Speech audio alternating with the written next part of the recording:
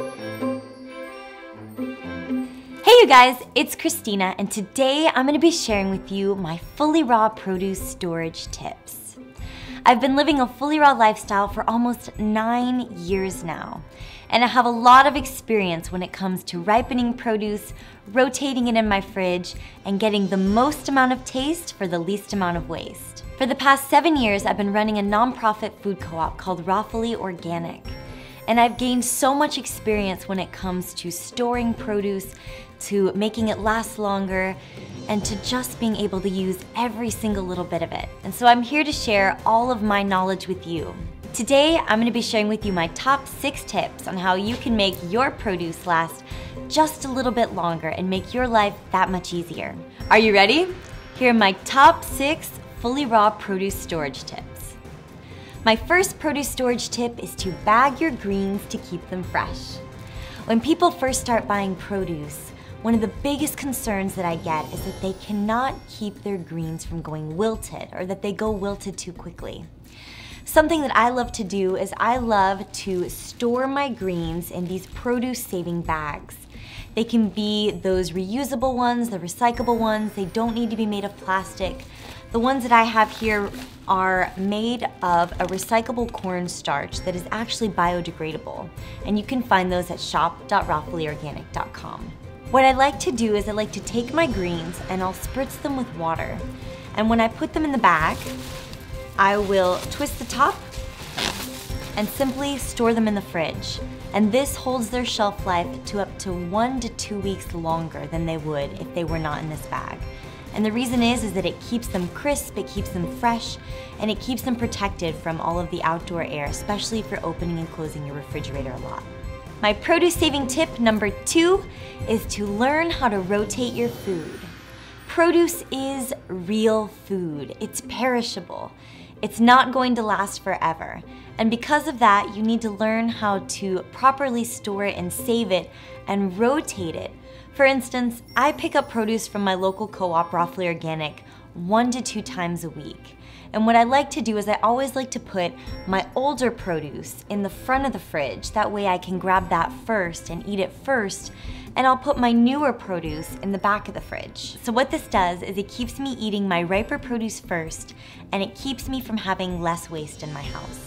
So keep in mind that if you're going to buy produce today, you won't be able to eat that produce for the next 4 to 5 days because you want to give it enough time to ripen. My produce tip number 3 is to be sure to store your fruits and your veggies separately when needed. For instance, I like to keep a lot of my fruits outside of the fridge. And not just any fruits, but any type of sweet fruits. Fruits that I keep outside of the fridge are things like bananas, mangoes, persimmons, melons, some apples. Those types of fruits don't necessarily need to be in the refrigerator, and I don't recommend that they are because it keeps them from ripening properly. Another fruit that I recommend that you never put in the fridge are tomatoes.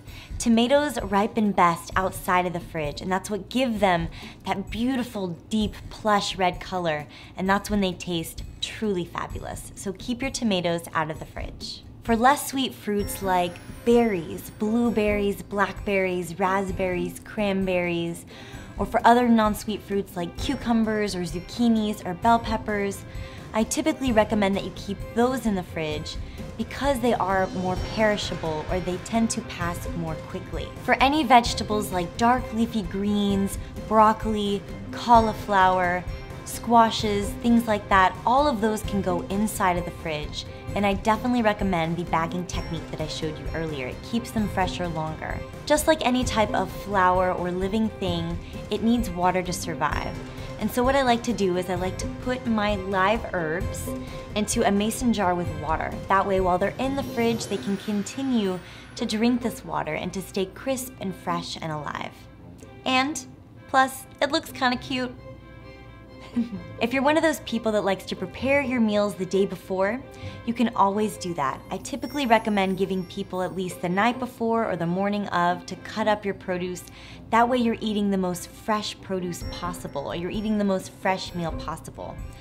Definitely store your food in a closed, airtight container and put it near the top of your fridge if you can. That keeps it colder and fresher longer. This applies to any juice, any smoothie, any cut up piece of fruit, or any salad dressing. I always recommend that you eat it upon making it, but sometimes our schedule doesn't allow for that. So I say, don't worry if you need to make it the night before or the morning of. You're doing the best that you can, and I think that that's great. And it's a much better option than eating something worse later or not being prepared and crashing and eating something that may not be as good for you. Tip number 4, do not block your air vents and keep your temperature at a consistent degrees of around 45 degrees. Another tip that I like to do is I like to put my produce that I know is more perishable near the top of the fridge. And I do this because I know that if my air vents are moving from the top of the fridge to the bottom of the fridge, the things that are near the top are gonna stay colder and fresher longer. Because berries have a very short life, I put them at the top and this keeps them lasting at least a day or 2 longer. Tip number 5, prepare as needed. Fresh is always best, and you're gonna get the most amount of nutrients and the least amount of waste when you prepare as you go. You're going to have less food spoil if you prepare it right before you're going to eat it. Cooking your food takes a lot more time to prepare than raw food, and just keep in mind that fruit is fast food. Sometimes eating raw food is as easy as peeling a banana or biting into an apple. And the cleanup doesn't take that much longer either. If you're one of those people that likes to prepare their meals the night before or the morning of going to work, that is amazing, and that is a much better option than eating cafeteria food or not bringing enough with you to work so that you end up crashing and getting hungry and eating something unhealthy later. You'll notice that even juices or smoothies start to oxidize after a few hours. So if you're going to make something, definitely prepare it right before you're gonna eat it if you can, to get the most amount from your food as possible. Fresh is always best, and we always wanna get the most amount of taste for the least amount of waste, so prepare as needed. And my last and final tip, real food does not last forever. Raw produce does go bad. Do not worry if you lose a piece of fruit here and there. You're always gonna have something that has a spot that you may have to cut off. You may have something in the box that goes bad. That's okay, compost it, give it back to the earth. Real food has an expiration date. It's not like a package that can sit on the shelf for 2 years and you can still eat it. That's not real food. You want to eat food while it still has life so that it can bring you life and it brings you color and vibrancy and joy and love. Raw fruits and vegetables are the most vitamin and mineral dense foods on the planet, and you want to eat as many of those as you possibly can to give your body the life that it needs to function properly. All right, you guys, that's it. Those are my 6 easy tips on how you can easily store your produce and make it last longer.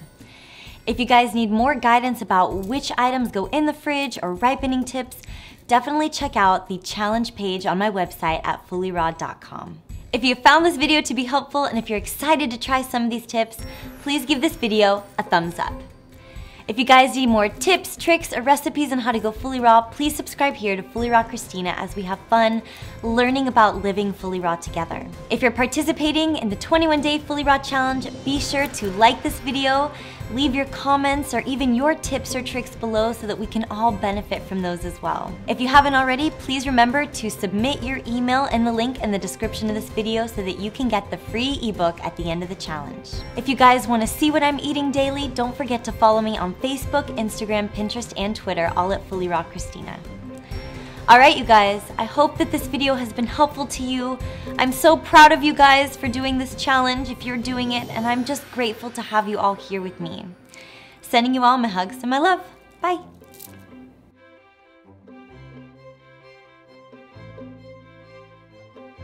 Are you ready? Here are my top 6 fully raw produce storage tips. This applies to any...